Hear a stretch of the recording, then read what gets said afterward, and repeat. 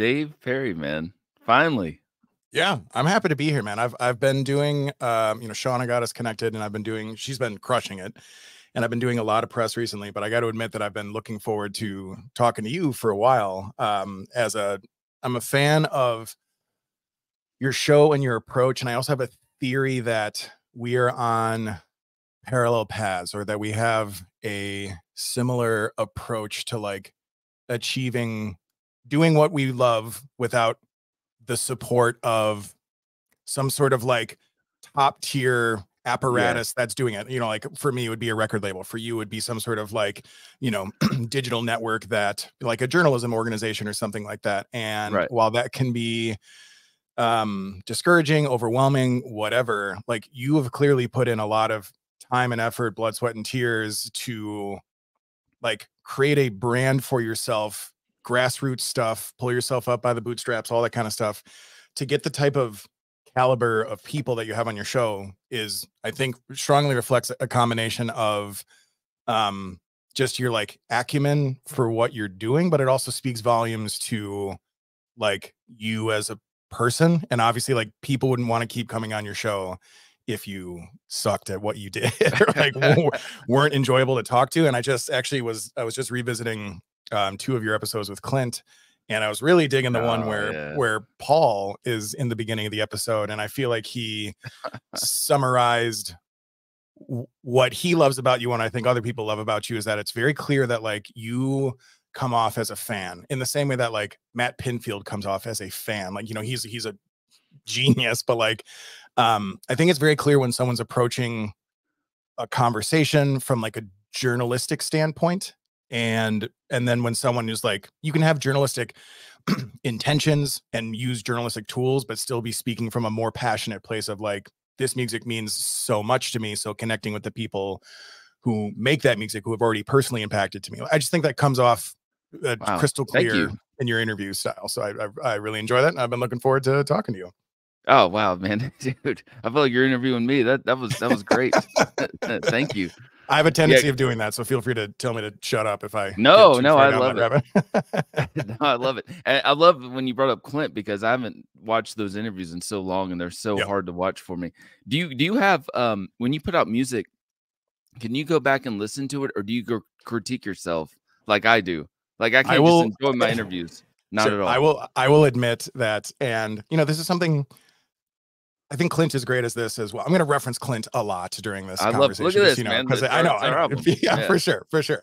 I think Clint does an amazing job of walking that line of, he's obviously very serious about his commitment to his artistry and about the business of being a professional musician, especially for like 3 decades. And this is how he feeds his family. Like in all of those regards, he takes it very seriously, but he also doesn't take himself too seriously as an artist. And I think that's very clear in his social content, in his stage presence, when he does like walk in the streets at night, whatever. But he can also do stuff that like is gut-wrenching, heart-wrenching, soul-crushing level of intimacy and vulnerability. And I aspire to walk that line as well. So but to answer your question, not only am I my biggest critic, but like I will admit, and this is just part of like having this level of vulnerability and really not caring about how other people perceive it, which is really even just like what the name Fear of Water is about like being true to yourself. The human body is composed of like 70-80% water. And I've just always been so inspired by this resistance in Western culture to, you can acknowledge what's mainstream and what's popular and what's accepted and what's comfortable. That's fine. But to feel compelled that you need to adhere to that to be accepted, and especially if you feel like your true inner self is polar opposite of that, then you like repress that and push that down. Unfortunately, I think way too many people, especially in our generation, fall prey to that. And it's like a constant reminder to me to not do that. So one of those things is that I'll admit that pretty much every year for like the last 6 years, when I get my Spotify Wrapped, my top artist is me. Like I listen to my own music. That's great. Constantly. Part of it is because my goal, if a song, one of my songs will never see the light of day if it's not something that I love. And obviously I am biased, but also I am my biggest critic. So there's tons of stuff that will never see the light of day because I hate a variety of different aspects about it. But like, it's I think what you were alluding to, not watching those episodes in a while, is that you feel like you have evolved since then. Obviously your production, your studio and quality. So like, I encourage you to not do that. If for no other reason, it helps you keep perspective. It helps you appreciate the evolution. It helps you appreciate the conversation we're having right now to see what you were doing in 2020. And you're still pulling guests like Clint Lowry in 2020. So like, if for no other reason, and similar for me on a parallel path, what I was doing in like 2019 is recording at home. I wasn't going to Nashville. I wasn't working with multiple producers that were doing #1 songs and working with tons of artists that I respect. I wasn't collaborating with Clint Lowry and Elias Soriano and Heidi Shepard from Butcher Babies and Aaron Nordstrom from Gemini Syndrome. But I never want to lose sight of the fact that I was just a guy making internet videos, and that just remembering all of the gas that went into that tank, all the different things that inspired me and influenced me to keep taking these progressive steps of like, okay, I want to elevate to the next level, and I want to continue to evolve. I'm going to invest more in this. I'm going to get this piece of gear. I'm going to try this musical style. I'm going to cover this song, even though I'm intimidated by it. Like, I think you should go back and watch those episodes, man. I think there's something to be learned. Thank you. Good Lord. I'm going to do it now or after this interview. Yeah, let's stop right now and watch it together. Pause. Yeah. Just comes up on the screen. When you mention all these great people you've collaborated with, where does that begin? Where is that where you have Fear of Water and you're like, hey, I'm just going to, connect with all the people I love, but like all the people you love. I mean, you love the same people, but yeah, for sure. There's a lot of crossover there. How does that start? Who's the first person that you got that was big? So where it starts from is just there are several of these songs that I've written that when I'm writing them, and this is just like pie in the sky. I knew none of these people. I had no connection to them before I made contact with them and got them on board. And so there was a lot of cold calling there. There's some scenarios where someone vouched for me and got us connected. But at the end of the day, the music has really had to stand on its own. Like all of these artists at the end of the day need to be like, do I want my name attached to not only this song, but this person who I really don't know anything about, for the rest of my career. I would never blame an artist for deciding no in that scenario. Obviously anyone who's at a Clint Lowry level or Elias Soriano, people have been doing this for almost 3 decades. People who have gone from the height of the music industry when it was the most profitable thing, late 80s, early 90s, and then survived the complete destruction of the music industry with the introduction of Napster and have evolved into what it is today. You needed to be meticulous and strategic and methodical. So I would never blame someone for if I reached out to them and be like, hey man, you don't know me. I'm just a very passionate guy who can play a bunch of instruments. If you want to do something with me, I would never blame someone for being like, this doesn't work with my plan, my strategy. Like I don't know you. Like if it's not something that elevates them, as like there's a wide variety of reasons why I would understand why someone wouldn't work with me. But what's great is that now I have like 5 of these collaborations under my belt, and not just the fact that they exist, but like Codependent Parasites with Elias Soriano of Nonpoint did incredibly well. Thank you so much. I appreciate that. And like as I was writing it, back to your question, like how does it start? I literally was just writing and be like, man, Elias would sound fucking sweet on it. Like that was it. Not like I got a lead here and I'm going to follow this. It was just like, there was something about it doesn't even necessarily sound like a Nonpoint song, but there was something about the percussive syncopation of the vocals in the verse where I was like, I sound okay doing this. Elias would fucking slay this. And I grew up in Madison, outside of Madison, Wisconsin. Nonpoint has like a deep seated love for that town. Like they will come play JJO 94.1 is the radio station there. They were one of the first bands to really give Statement a fair shot. And why is that? Why? So I don't like, why was it why was it that radio station and not other radio stations? Wisconsin? Like, why is it? Where's the love from that? I don't know if you know. I don't know because I actually don't have a whole lot of good things to say about Wisconsin as like an epicenter of like musical culture. There's a very short list of bands that have come out of Wisconsin. There's really not a lot of great venues, and honestly, there's really not a lot of great radio stations. There's a very few. Like it's a very red state. It's not that it's not a political thing, but just it's very rural. There's a lot of country fans. There's a lot of pop and hip hop has been dominating the entire country, if not the world, for a very long time. And it's just like and during that time period, you know, we in a 10-year period, we went from Korn regularly being the #1 band on TRL to TRL doesn't exist anymore and no one's buying CDs. And like, I just feel like there was a ton of stations that were switching formats. Just what was cool and acceptable was just no longer leaning towards rock. And it's just all the, like, a lot of the rock festivals were going away. It was depressing. So it's really cool to see bands like Nonpoint and Sevendust not only push through that time period, but they're kind of at the top of their game still, and doing incredible things. I just think that there was good. I don't know who, but like, I really think it came down to like some individuals within JJO who just heard the potential in that band. And I do not think it's something that is reflective of like the culture of Wisconsin. But that being said, they have built an enormous fan base in Madison, and they can go anytime that they come there, they are going to sell out whatever show that they're playing or whatever. So I've been fortunate enough to see Nonpoint 40 times, something like that. Same here, dude. Yeah. And I love them. That. And fortunately, like the Nonpoint and Sevendust path has been very parallel. Like I've seen them play together. They were releasing music around the same time. They are similar genre, but very distinct in their own ways. And yeah, so you know, I've very briefly interacted with Elias through like, you know, meet and greets or like talk to him for 2 minutes on Shiprocked here and there. But like, I would never expect him to remember who I am.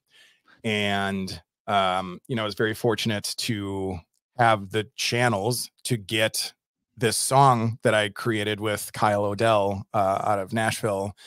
Basically, I went down there in 2022, 2023. That's what it was, with a batch of songs, and you know, that I wrote at home and recorded at home. And it's like, I want you to like turn this into polished awesomeness that can be like octane ready, because I'm not capable of doing that at home. And like I said, at the end of the day, he didn't know me from any other fan. And it just really came down to like, do you like the song? Like, can you envision your voice being on the song? Do you want your name and your brand associated with this? And not only did he do the song, but I consider him a friend now. Like, we talk on a regular basis. He's gotten me involved in other creative endeavors. He's been a huge participant in the like promotion of the song and the video. And like, he's just been like a huge champion of what I'm doing. And I would say a very similar thing about all of the other people that I've had the chance of working with. And I'm incredibly grateful, because I don't think any of them truly realize the amount of momentum that they have given me to just do what I'm doing now at a level that I've dreamed about since high school. It's been a very long time coming. It's been great. You know, when you mentioned the video you did, you're playing all the instruments yourself in the video, right? Yeah, so, but I need to specify that, like, I would strongly encourage people to look up Codependent Parasites by Fear of Water on YouTube. Not only am I playing all the instruments, I'm in a room with myself. So not like 4 different frames, it's 4 clones of Dave standing next to other Daves. And the director did a phenomenal job of like piecing that all together. I was really, really happy with how that turned out. When I watched it, I was like, at first I didn't get it. I was just like, oh, that's cool. They look very similar. Who's that guy? Yeah. Who's the guitar? They're the same people. Yeah, exactly. It's the same dude. And that's the thing, man. Like, I want that to be my point of differentiation. I'm participating in a very crowded space, and there's a ton of incredible bands out there. Not a lot of people doing what I'm doing, and for better or for worse. Like, in a sense, it gives me a point of differentiation that I'm this guy that you've never heard of without a professional, record label or management company, making music with incredible people behind the scenes and partnering up with incredible people who are industry or, genre defining. And, I feel like what I'm achieving on my own gives me confidence about like the music industry as a whole, and like what independent artists can achieve if you have the dedication and perseverance. I mean, I literally have 20 years of like no's, of false starts, of basically just going nowhere whilst continuing to hone my musical craft and working on songwriting and learning new techniques, and obviously consuming as much as music as possible to inspire me while still refining my own like specific Fear of Water sound. But like, I easily could have given up a very long time ago, because this has made me, for a very long period of time. Not only did it make me no money, it cost me a tremendous amount of money.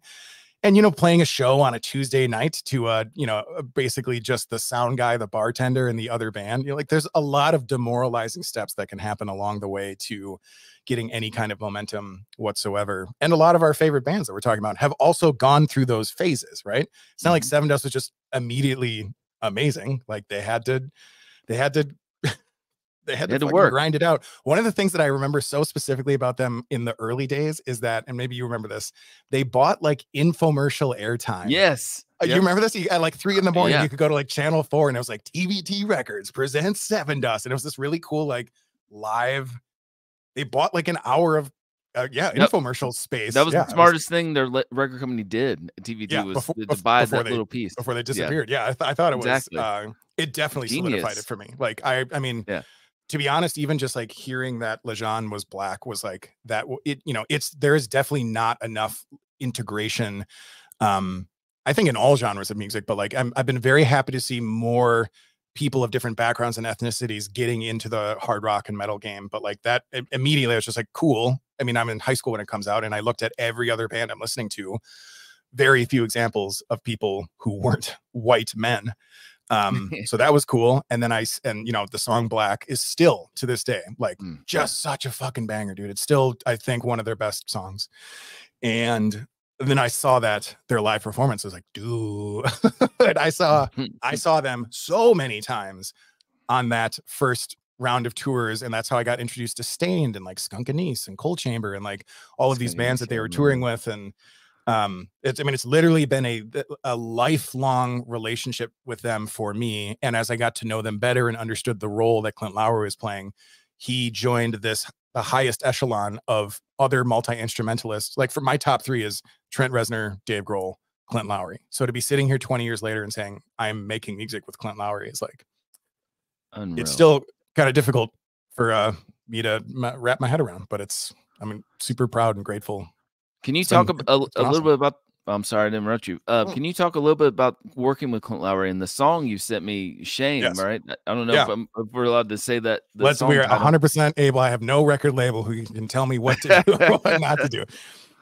Dude, I love the song. It's so good. Yeah, thank you. I appreciate you checking it out. I just knew as a fellow Clint Lowery fan and Sevendust fan that you would at least be interested in hearing it. I think it has elements of, I think it has enough of a Sevendust flavor that it will be a very easy pill to swallow for Sevendust fans. But I also feel like it is still, you know, uniquely my defined sound. And there's a song's called Shame. And you know, I'm also the drummer for the band Raw. And for you know, Do You Call My Name? That album also came out when I was in high school. So if you told me that 20 years later I'd be touring on the 20th anniversary of that album, I'd also say you're full of shit. But working with Sahaj Tikatin, the lead singer of Raw, who's also a very prominent, prolific producer who's worked with a ton of great bands, he was able to basically do an email introduction to Clint. And you know, cool. we sent him the song. And again, I'm thankful that these people don't owe me anything. There's no like favors that I'm pulling. I have no leverage. There's nothing like that. So it's either like you either like this or you don't. And I take that as a sign of respect towards what I'm doing. That it's just like it's either yes or no. And the fact that I've gotten yeses, especially from Clint Lowery, was. So what did he say? He's like, yes, amazing. I love the song. And I'm gonna, you know, he's in the creative atmosphere, like in the when it's like getting down to business, he's very chill. And like there's like a quiet intensity there. So he was never like emphatically like, this is a fucking, let's go, let's turn on the gas. But he that's so true. I think he saw the potential in it. And I say that because at the point that he got it, it was for all intents and purposes a finished song that we would have just taken my vocals out of a part of the song and then he would have replaced it. What he sent back was like totally different. He even like changed. He's like, just, you know, I took out the chorus and I wrote a totally different chorus and I played guitar and drums. He like did the Clint Lowery treatment on it, which I didn't ask for, wasn't expecting, but I'm thrilled that he did. And I think that that's really where a lot of the Sevendust flavor comes from. But yeah, he was really good at not constructive criticism, but like we had a dialogue about it and it evolved and there were multiple drafts of it. And, you know, I'm super proud of how that turned out. And through connecting, through doing that song, it actually led to him co-writing 3 of the next songs that I ended up doing with Kyle Odell. So those haven't come out yet. And those aren't Clint features. He just co-wrote the songs with me and his contributions were phenomenal. He hears music very differently than I do, which is great. So like mixing those sauces together, especially from like a vocal melody standpoint, like I would have something in mind, it would already be written, but I would just send him an instrumental version of something that I recorded, and what he would send back, it'd be like a gibberish top line melody where he'd be like, you know, but serious, but just no real words. And I would listen to it like, damn, dude, I would have never heard this fitting into these pockets, like melodically, harmonically, rhythmically, you know, intensity here and vulnerability here. And he elevated all of those songs. So yeah, man, I feel incredibly fortunate to what a cool process, man. Yeah. Also, I have to say, just to be totally honest, incredibly stressful for me. Like, he didn't criticize me or anything, but I've never felt so critical of myself. Like, holy shit, I'm giving this, especially during the songwriting process, is like I'm giving him this care about unfinished. Oh, dude, I care about it. I care about how he like perceives me. Yeah, man, it's very difficult sometimes to walk that line of like to turn off the like I'm an enormous lifelong fan switch and just focus, just get into like I'm a peer. You know, we're both musicians. Let's make, you know, that's very difficult for someone who's had a literal lifelong impact on me. So it's been incredible. I think he's proud of how the song turned out. There's no release date yet, but it'll probably be mid to late April, because I currently have 2 singles out right now that we want to let kind of breathe its full life. Like they just got sent out to radio.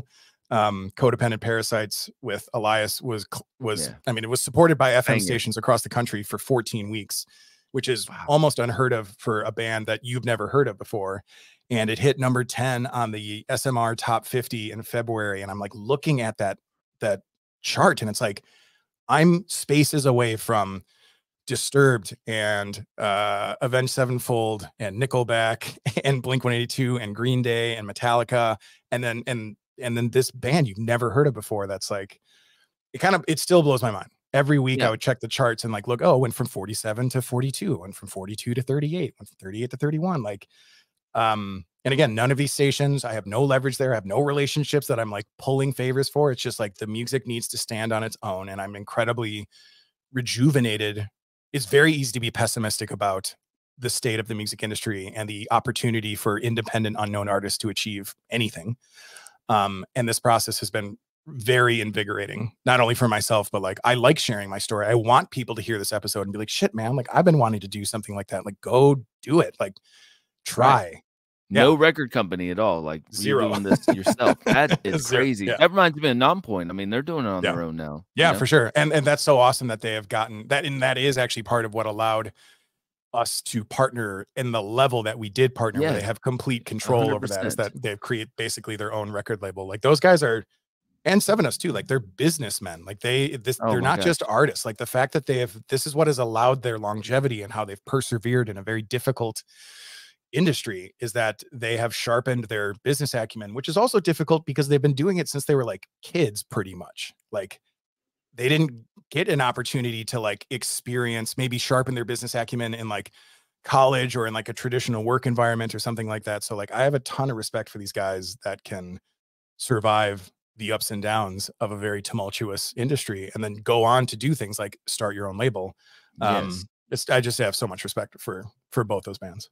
Dude, I'm friends with Mikey from Islander, and he was he had a new song he's friends with Jacoby from Papa Roach. And Jacoby sent him lyrics and he was gonna feature on a song. Everything was tight, and then record company said nope, and it never happened. Yeah, like, man. Oh, yeah, and that's sitting in a Dropbox file somewhere. And that's so frustrating. He did the song without him, but just like had to release it without it, and it was like, man, do you ever listen to the? I'm sure you've listened to this, just knowing you. Have you listened to the Queen of the Damned soundtrack? Yeah, that's Leah's last. Exactly. But that whole soundtrack was supposed to be. Every song was Jonathan Davis, and at the time that that this was early. This is like Kazaa, LimeWire, Napster days. Oh yeah. I have like bootlegs of the all Jonathan Davis versions of that entire soundtrack made it out to the internet, but like label shut it down. And it's frustrating for Korn fans, of which I'm an enormous Korn fan. But what it ended up doing is forcing the soundtrack to become like, okay, Marilyn Manson's singing this song and David Draymond's doing this song and the guy from Edema is doing this song. Like they made lemonade out of lemons, but like, anyways, the point is that like, yeah, labels. I never knew that. That's amazing though. Oh yeah, dude. Dude. I don't know. They're on like a computer that's dead or something, but like somewhere out there in the ether, there is the entire Queen of the Damned soundtrack, which was written by Jonathan Davis, is also performed by Jonathan Davis, and that never saw the light of day. So because cool. Yeah. And maybe I really hope that, like, especially with how much it was almost 20 years ago, like I hope that one day that can officially see the light of day and Jonathan Davis can be like, no, like come at me, bro. Like, like the people want to hear this. Did you see that announcement that they did? I think it was just yesterday about their 30th year anniversary. I saw them during the 25th. The 25th anniversary. I think they came to Atlanta and did the whole thing. Yeah, absolutely. It was amazing. I got a chance. I saw him with Philby though. That's when I saw him do the 25th. I guess Philby's not going to be on the 30th. I don't know. I mean, at this point, it's like, that's the thing. Like life happens, right? Like people have families. Dude, I don't know that I wouldn't be burnt out of touring after 30 years of doing it. And also if you like lived a pretty heavy party lifestyle at a certain point, like at this point, I don't blame people for hanging it up or at least taking a step back. Actually a good example of that is Anberlin. Maddie from Memphis Mayfire is doing is going to be their touring vocalist, but the original vocalist of Anberlin is just stepping back in terms. He's still the official lead singer.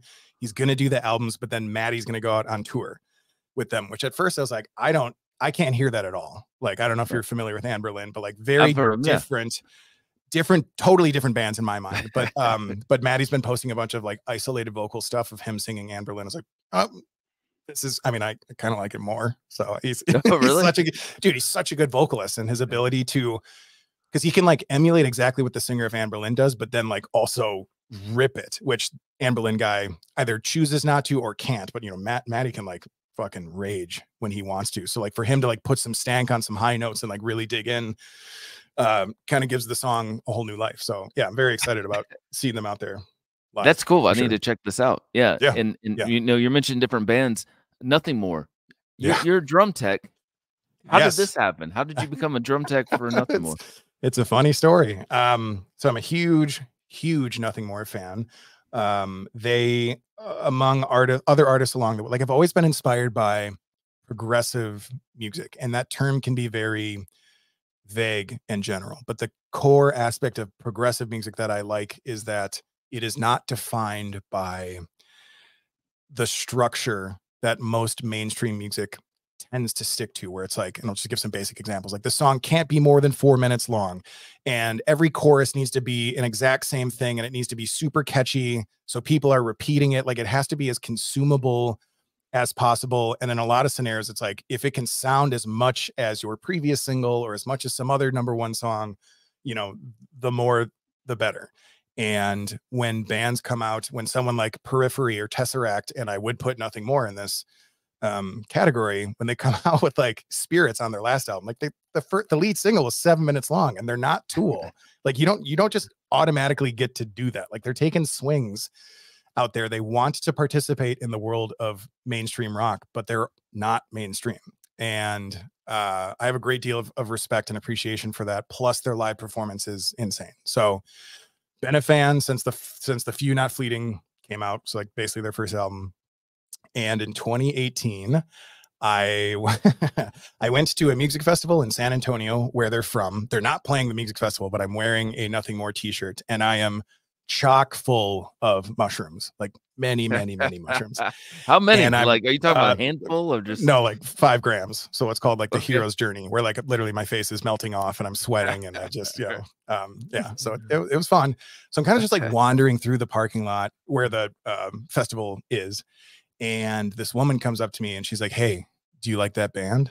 It's like, "Oh, dude, you've never heard of Nothing? Oh my God, let me tell you." And she's like, "Hold on." She got real close and she's like, "I have a secret. You can't tell anyone, but the guitar player put a baby in me."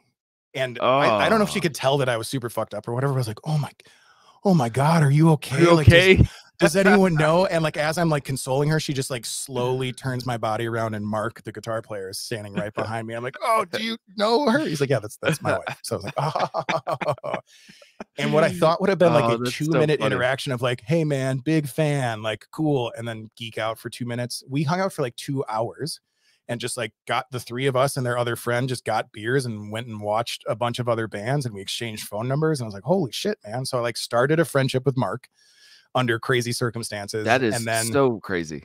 Yeah. And then in 2019, I am in, very randomly, I am in Medellin, Colombia.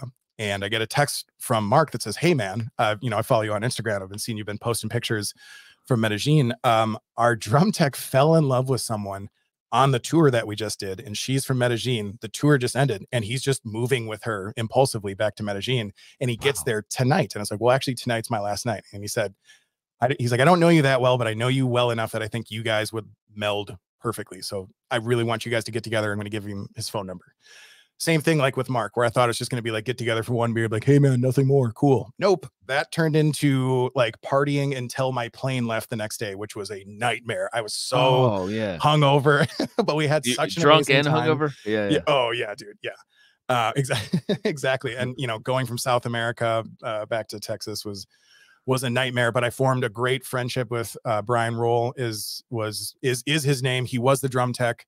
And then in post quarantine, he needed to step back from being the drum tech to attend to some family issues, and Nothing More takes their crew positions very seriously. It's not just like, okay, any drum tech. It's like, no, we've toured with you before. We know you're reliable. You're good at your job. You know, we know that you feel valued, and we see value in you. Like, they're very intentional, and they want the same people for every single tour. So for him to step back, the replacement was a big deal. And Brian had me come out and go on tour for a few shows with Nothing More, and like, so they could also see me like on the bus, and like, am I a functional human, let alone just like a musician that understands the job?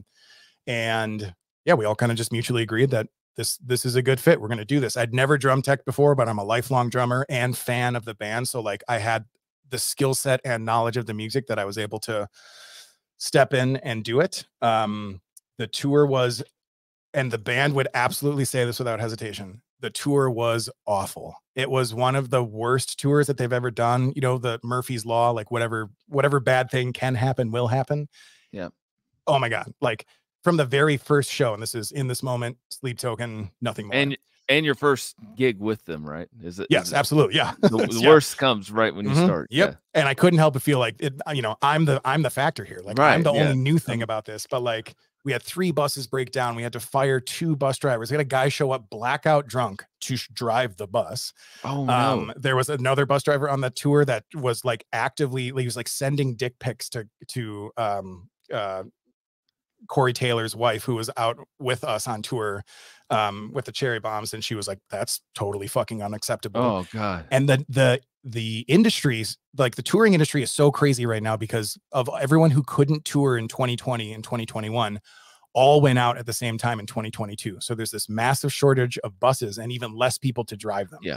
So this dude is able to massively offend a pretty important person in our industry. And she's just immediately was like, fuck you, you're done. And he's like, cool, you have 30 minutes to get all of your shit off my bus or I'm driving away. And this should be something that ends a dude's career forever. Like, you can't even go be a bus driver in China or whatever. Nope. That dude had a job the next day. It's just insane. The demand, the total imbalance of just like, they're in this incredible position. So there's way more amazing drivers out there who are friends with the bands. And you literally still driving I don't know about 2 years later. I hope not. I haven't kept up with it, but dude, I mean, other things like on the way to Aftershock, we hit a fucking bear on the freeway. We hit a bear like 65 miles per hour, which is like hitting a van. And everybody okay? The bear is not okay. I'll tell you that. We, you know, at something like Aftershock, all the bands are supposed to be loaded in and set up at like 8 in the morning. Nothing More playing at like 4. our new, so like a new truck needed to come out. We needed to swap all of the gear out of the thing that was covered in bear guts into the new truck, and then make it to the festival, and then navigate through the festival. It's easier to do that when no one's in there at 7 a.m, but this is in the middle of the day. So literally every other crew, this was such like a cool community effort where every other crew member of every band that was performing that day that wasn't busy just all lined up, and it was an amazing effort of like 75 crew guys just like, get shit off the truck. And like we had to have that a full semi packed to the ceiling, totally unloaded, set up, wired properly, sound checked, on a stage ready to play for 75,000 people in like 30 minutes, which is just unheard of. And we made it work, and it was incredible. But it's just like everything that could have gone wrong did go wrong. We persevered. There were still tons of good shows, but like, and you survived. Yeah, you made it. I survived. Yeah, no one died. I give you a lot of credit right then. They're like, Thank oh, you. he can do it in the trenches. And honestly, just part of like, I have no desire. I didn't have a desire, and I still don't have a desire. I don't want that to be my profession, but to help execute a live performance of one of my all-time favorite bands meant the world to me. And I think that a big way that they repaid that to me is that on their last show, they sold out the Machine Shop, and they had me play with them. Yes, and it's on YouTube. Yeah, it's on YouTube. It's on the Fear Water Facebook page, and it was a true bucket list moment for me performing. Like, and dude, it's awesome. In the video, Johnny's like, we've never done this before. We have never practiced with this guy before, and fuck it, we're just gonna try it. And the crowd's like, Dave, and then Johnny's like, do you really want it? And then just fucking kicks in, and like, I just got goosebumps thinking about it, man. It was so fucking rad. So were you talk about when you were on there? Were you nervous? Just excited? Yes. I mean, you knew the song. Dude. Yeah, I knew the song, but I still was in the parking lot for an hour air drumming. I was like, okay, I need to make sure that I fucking got all these things. Like, I'm a very confident performer, but the pressure of one just song, so unexpected. Once it was just like literally an hour before the show started. They're like, all right, you're gonna do that song. It's like, yes, I am. But so didn't show my concern, but I was immediately like, this has to go fucking incredible. And it did. It really was. I felt like I could fight a grizzly bear once I got off stage. I was like, that is, yes, fuck yeah. So yeah, how do you come down from that? Yeah, it was amazing. And that was the end of the tour. But so I've maintained a really good friendship with them. They have a new drum tech who's like, he wants to be a drum tech in the way that I want to be a musician. And I'm glad that he has the role. He's amazing at the job. His name's Nicky. Super nice dude, super energetic and passionate. And, I continue to go. I love that band so much, and that crew, that like over the summer, just for shits, I went to Amsterdam, Luxembourg, and Hellfest outside of Paris just to hang with those guys and go to shows and just, experience it. And I feel very fortunate to be a part of the Nothing More family. And I'll say this for musicians and just people, this is a good rule in life. Like, be a good person, just be a nice, compassionate human. It's not inauthentic. Like, just care about other people, and that's going to open up more doors than you might expect. Like, if people know you because for one reason and that you're just a nice, decent person, like, it's going to do things for you. And I think that very much applies to you. Like, I think that is a big part of like what helps like get people on your show. And like, I feel, even though it can be incredibly difficult and frustrating and full of pitfalls, and it can be really expensive and you have no idea what's around the next corner, I'm still incredibly excited to be doing what I'm doing. And I try to never forget that in even the most stressful scenarios. And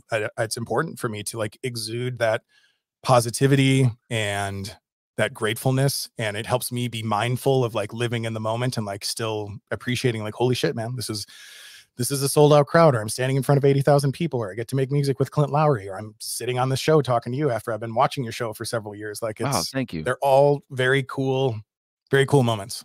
So yeah. When you've been doing Fear of Music for so long now, have you ever had the opportunity to join another band, or was that ever like a temptation, or to keep this one band going? Yeah. So it's an important question, because it has a lot to do with what I want to do moving forward. So, I recorded an EP essentially with Sahaj Tikatin in December of 2021. And he asked me at the start of that day one of that session, he's like, so you don't have a band.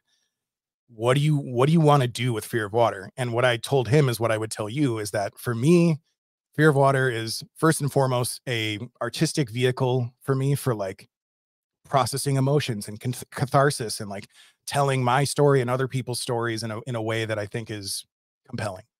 Secondarily to that is Fear of Water to me is like my audio resume. And I'm trying to do my best work possible to get in front of the right people in the right place at the right time, because I'm completely open. In fact, I very much so want to like join an established organization that is like signed, touring, like has a, you know, built-in fan base, is going to be recording in the future. Like that is so much more appealing to me than building a band around my music and like, you know, getting in a van and just like living off of our dreams and cigarettes. Like, so like networking with these featured artists, with producers, with engineers, with managers, with festival management, stuff like that. But so I explained that to Sahaj before we record 1 second of music, and he's like, yeah, that's not how that works.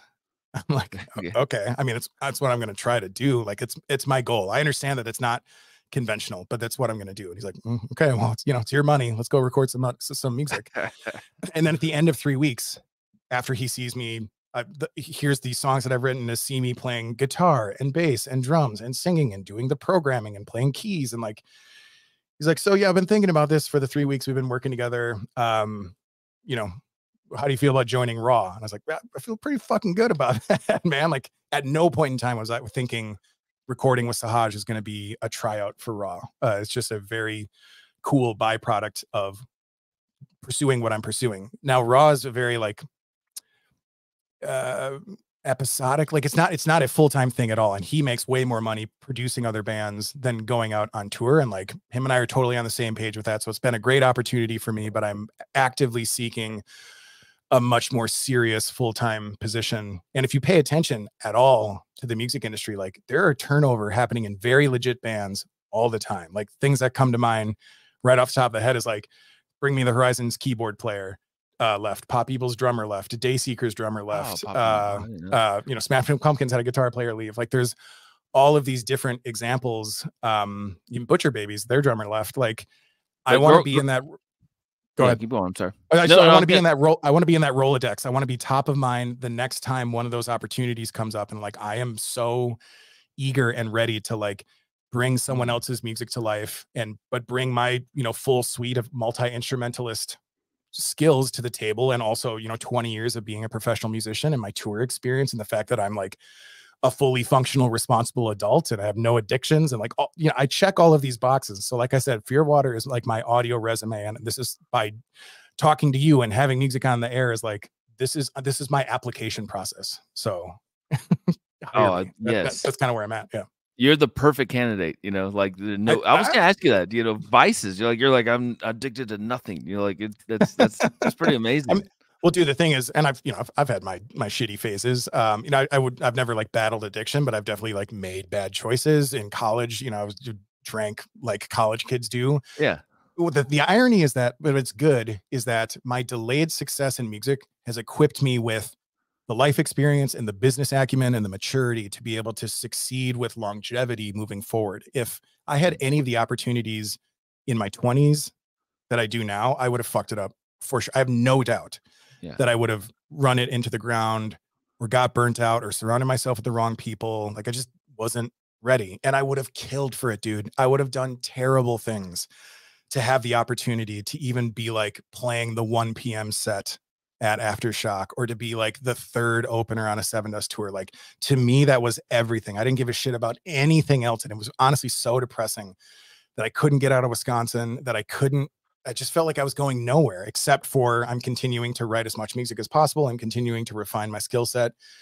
And it just felt like nothing's happening. So moving to Austin in 2016 was a huge part of like getting out of that rut and starting to network, meeting Mark from Nothing More in 2018, working with Sahaj in 2021. There's a lot of other just examples of that where I've really put myself out there, trying to make the best music that I can. I'm always trying to level up and work with the next, you know, a great producer who can help focus my creative talents in a specific way. I'm trying to work with as wide of a variety as featured artists as possible. I'm trying to do as many interviews as possible. I'm trying to like work my social as much as possible. And like, I take this very seriously. But it's been a fun ride so far. It's just been a really long ride. A long ride. Yeah. And you keep mentioning this band Raw. I don't know this band. How can people find them? Like where is this band from? Raw. Am I saying that right? How do you spell Yeah, that? Raw, R-A. I think if you heard this, like, do you call my name? So okay, I'm gonna look it up after this. Okay. I'm gonna drop it in during the interview. Yes, yeah. And I'm sure the people listening are like yelling at their phone right now, like, you know this fucking song, like you know it. Yeah, it was inescapable early, like 2002. It was just one of those songs that like you just couldn't. I know I'm gonna know away from. Yeah. So, and you know, Sahaj. So he at the time, so the band was formed in LA, and they have quite a few. Do You Call My Name was by far like the best commercial success for them, but they had several other charting singles, and Sahaj, the lead singer, has continued to put out music under the name of Raw, R-A, since then, and he just keeps getting better and better. But in the meantime, he's been working with like Motley Crue and Starset and Bad Wolves and Nothing More, and he, like, his name is attached to some very serious, successful music, and he's a phenomenal writer and producer. So working with him was amazing, and then getting the opportunity to play and tour with him, as well as the other bandmates, was incredible. And like all of these things are just, you know, I look at it as like I'm a snowball on the top of a mountain, and I'm going down, and I'm just picking up speed, and the ball's getting bigger, and I'm trying to say yes to as many smart opportunities as possible. But like, yeah, Raw is it's like this like Middle Eastern influenced Egyptian nu metal. As like a fan of Korn, like I guarantee you're gonna love this band if you don't already know them. And it's just like the light bulb's not going off, but like, yeah, man. Yeah. That's usually what happens. Yeah. Yeah. But like, like I said, it's a temporary thing.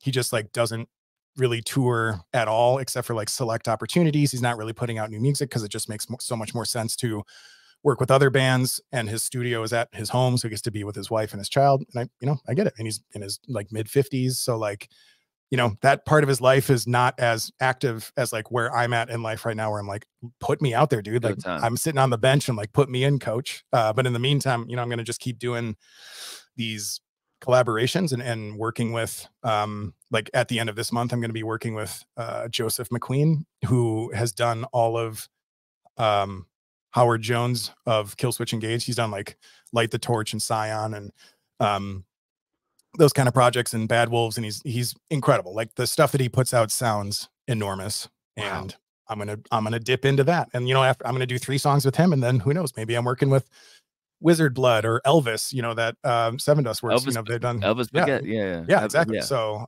he's absolutely on the list. And I'm gonna just keep doing this and see what doors it opens up. And honestly, even if I don't achieve the thing that I've just described to you, this is still so satisfactory and fulfilling to be able to create music that I'm so proud of, and be able to share it with you and everyone else who's listening, and having this opportunity to work with these artists has been great, dude. Bones, I was talking to Bones from Stuck Mojo, and he had an idea. I don't know if it's fruition. I don't know what's going on with it, but it reminds me of what you're doing, because he was like, I'm going to do an album called Bones and Friends.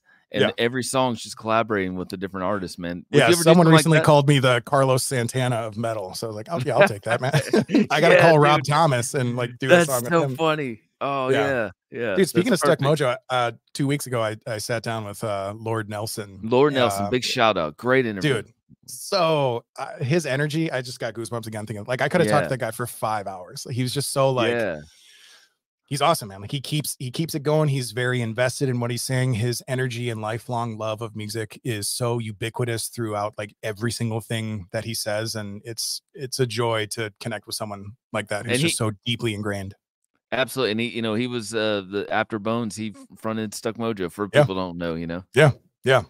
Tremendous performer. Absolutely. And I told him, I was like, dude, I've like middle school, high school Dave has seen you. Like I've seen Stuck Mojo so many different times. Me too. Throughout the years, because they've done those circuits with like seeing, like, being religious about following Seven Dust has introduced me to so many other bands that I still love to this day, which has been great. But definitely I got introduced to Stuck Mojo, I'm sure, through one of the 500,000 tours that Seven Dust has done. So yeah. So sure. When Lord Nelson, and during when he was interviewing, he was like, "I'd like to be in that camp. I like to work with you." I was thinking, like, that would be so cool, to have him rhyme over some of your stuff. That'd be really cool. Yeah, and that was not like lip service. Like I want to work with as many people as possible. The one caveat to that is that, like, not to sound it's not like elitist, but like I need to be working with people who can get me in front of their fan bases. Like, this is part of like a step, you know, like I said, it's my resume. I'm trying Networking. to Yep. exactly. This is my form of like audio networking. And I really hope to one day be able to pay that forward when I'm in a position when an independent artist who's making music out of his spare bedroom reaches out to me and I'm able to provide the type of, you know, exposure that could help them. You know, I think that that's so important in so many different creative endeavors to like not close the door behind you, as they say. So I would take great pride in being able to help others someday. That'd be great. I love that, dude, man. We're very similar. When you left when you left Wisconsin and went to Texas, are you close to your family? I mean, that's a huge thing moving, right? Yeah, I mean, so tell that to the rest of my family because they had all left before me, man. I was the oh, did last they? person there. Every single one left, and I'm the youngest, so like I got out of college the latest, and like I was also just a crazy poor, like so poor. So I was living in my friend's attic, sleeping on a mattress on the ground that came with the house when they bought it. It was a Oh, room that had one outlet in it with two plugs, but it couldn't handle. The house was built in the like early 1800s, so I could either have a light on or a space heater on, but not both at the not same both. time. And this is an attic without insulation in the middle of winter in Wisconsin. Like, I've roughed it out, dude. Like, I've paid my dues in terms of I've done like the rock star grungy thing with none of the glory for a very long time. So Yeah. like I feel like I've paid my dues. You know, I've been able to achieve, you know, business success from a marketing perspective. I opened my own ad agency after running social media departments for huge ad agencies for the better part of a decade. Started my own agency, which allowed me the work-life balance to be able to invest in taking bigger swings and working with bigger people. And then like even going out with nothing more was a huge pay cut for me. And that's not to say anything about like they're underpaying their people. It's just that like I've been very successful with my agency, but I like completely stepped away from that so I could completely dedicate myself to an artistic endeavor. And I'm very fortunate that I'm in a position to do that. It almost makes you feel I get imposter syndrome all the time. Do you ever have that feeling? Oh God, yeah, I do, and a lot of people do. A lot of people I interview have that. Yeah. That's a common. You get that too? Oh, dude.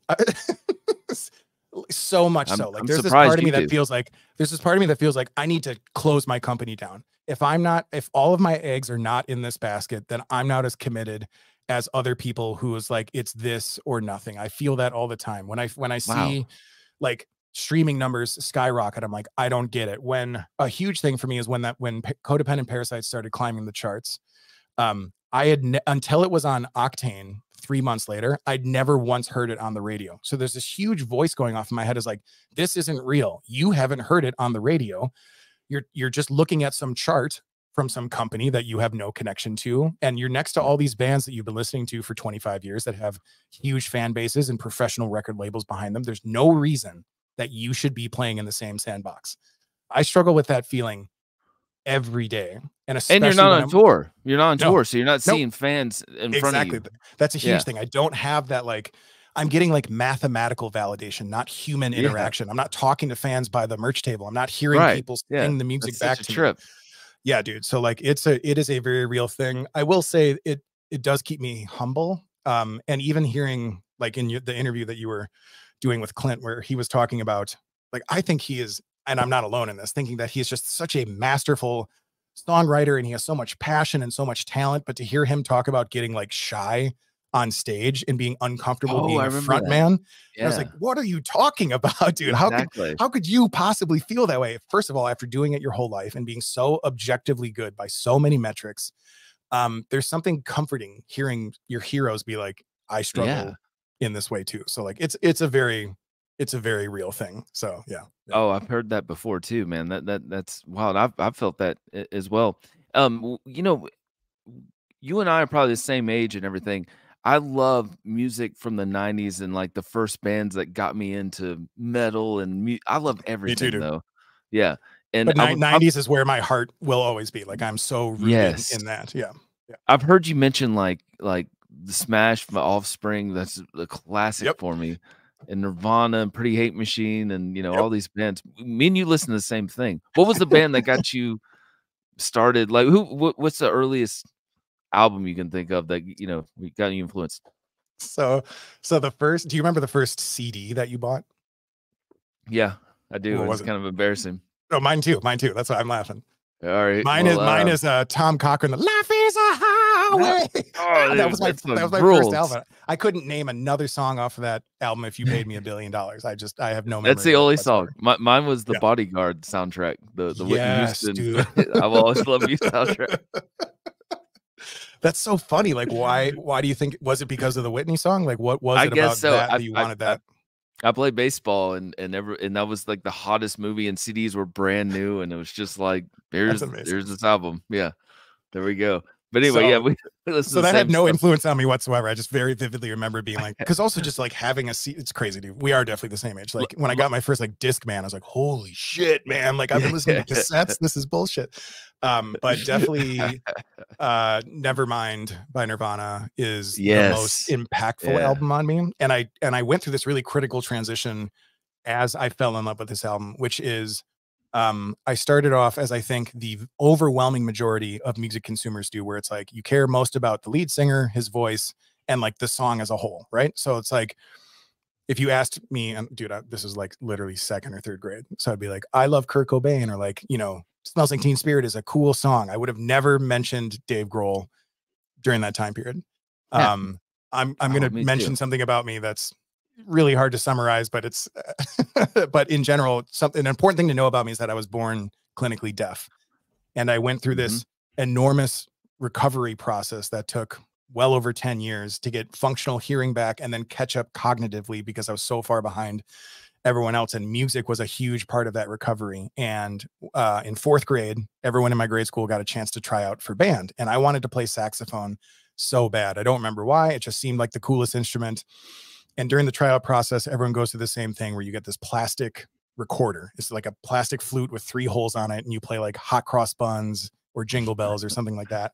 And I fucking bombed so hard. Like I could not do it. I couldn't read music. I didn't have the hand-eye coordination. I was terrible. And my band teacher could tell how badly I wanted this, but also that I was fully aware of the fact that I sucked so bad. And he told me, and I appreciate this, so if I could get into a time machine and hug this man, I would.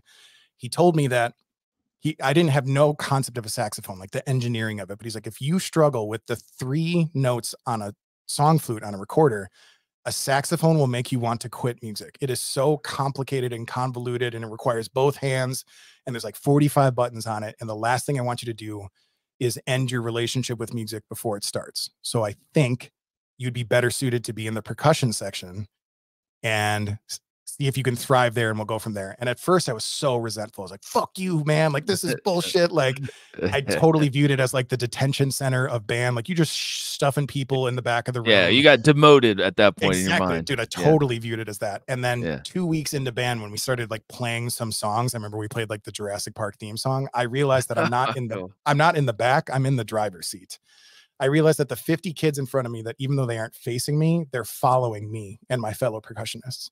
And I realized that all of the power and drive and tempo and dynamic, like you are the cue for like, this is a big part, this is a soft part, is all coming from the back of the room. It's all coming from the percussion. And that totally changed the way that I heard all music. And I went back to Nevermind, and I was like, oh, the reason I really love Nevermind is Dave Grohl is absolutely ripping all of our faces off. I was also listening to like Metallica and other bands at that time that had big drum sounds, but there's something so specifically tasty about what Dave Grohl does. And I realized this is what I'm really sinking my teeth into. And that inspired me to like get my first total piece of shit drum set and just start to try to teach myself. And it was an incredibly difficult process, but like from that moment on, Dave Grohl has been the #1 guy for me in terms of like inspiring me, and like seeing him, the fact that so many decades later, he's not only like still making music, but Foo Fighters is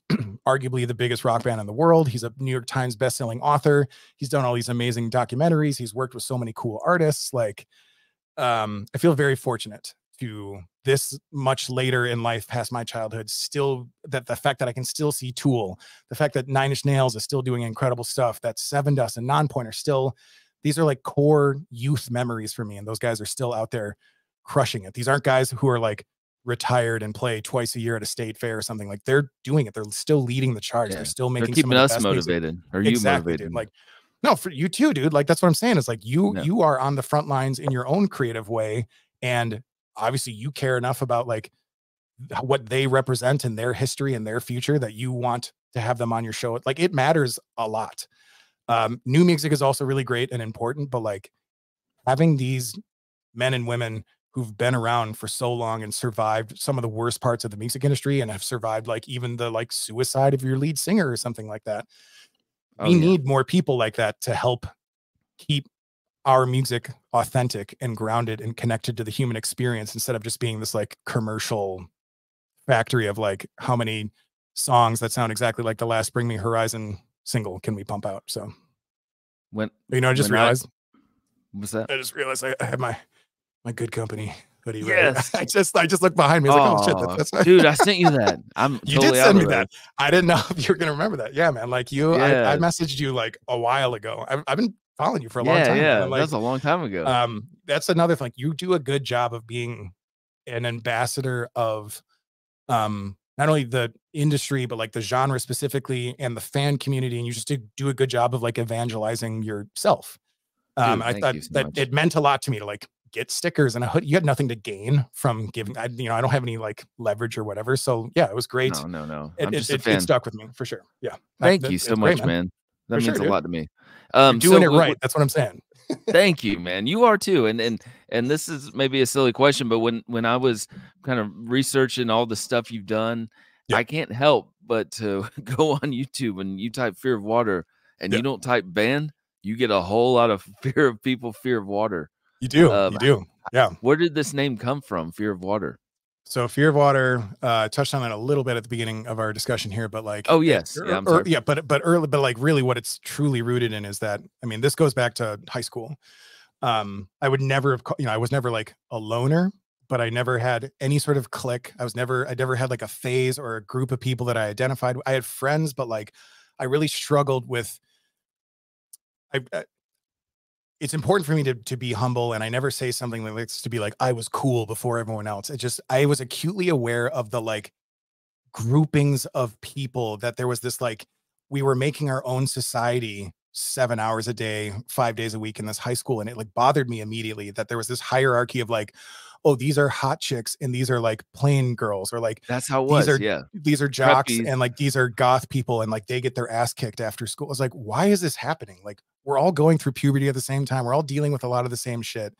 And I never adhered to any of that. And there were downfalls of that. Like sounds petty, but at the time, high school is your whole life. So like there'd be parties all the time I'm not getting invited to, or there'd be like girls who'd be uncomfortable about like me asking them out or whatever, because they couldn't even like, who are you? Like, what's your thing? What's your identity? Why don't you have like, why aren't you a skater kid, or why aren't you a jock, or why don't you have some sort of defined thing that I can connect to these preconceived notions of what kids should be? And that construct absolutely continues when we get out of high school. It gets diluted by a bunch of other things and we end up living our entire lives that way. And I fucking hate it.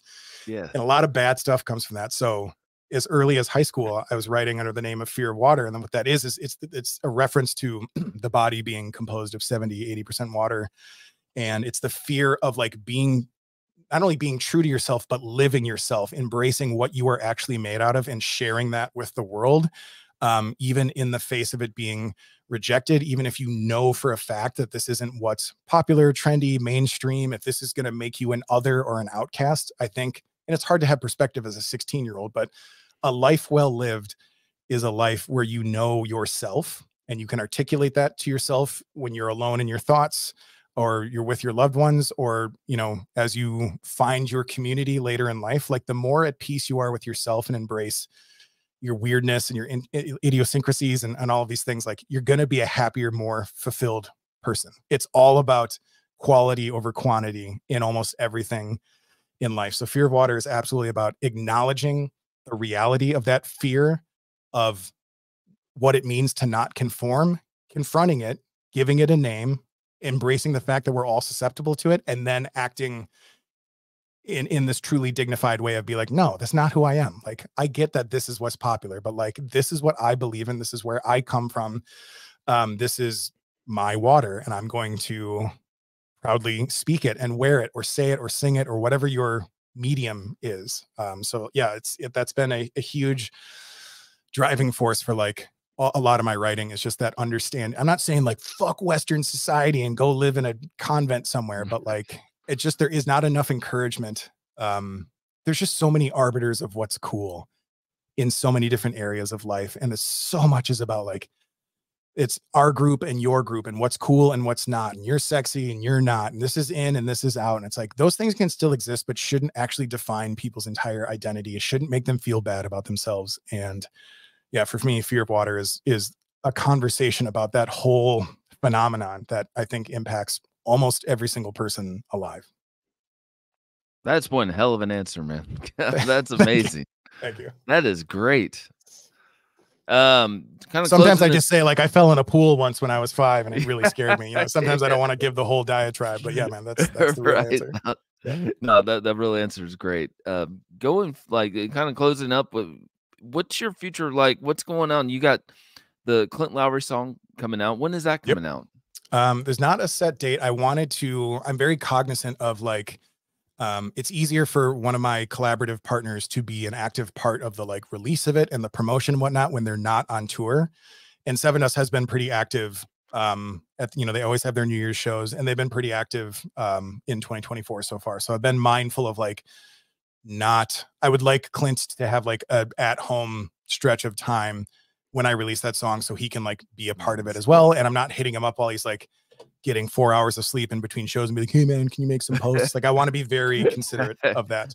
Right. And fortunately I have a lot of other good things going on and other pieces of music and collaborations that are in the works that there's plenty to fill the pipeline. And yeah, I've even just today started talking to someone who I'm incredibly excited about, and I don't want to confirm. I don't want to say anything until it's confirmed, but like there's still some really exciting opportunities out there in terms of who I'm connecting with to make new music. And yeah, I'm going to just keep doing that. So I have the song with Clint, and I have a song featuring Sahaj Tikatin of Raw, which you're going to check out as soon as we're done talking. Check it out. Yeah, no, I know this song. Yeah. Oh yeah, that song. Yeah.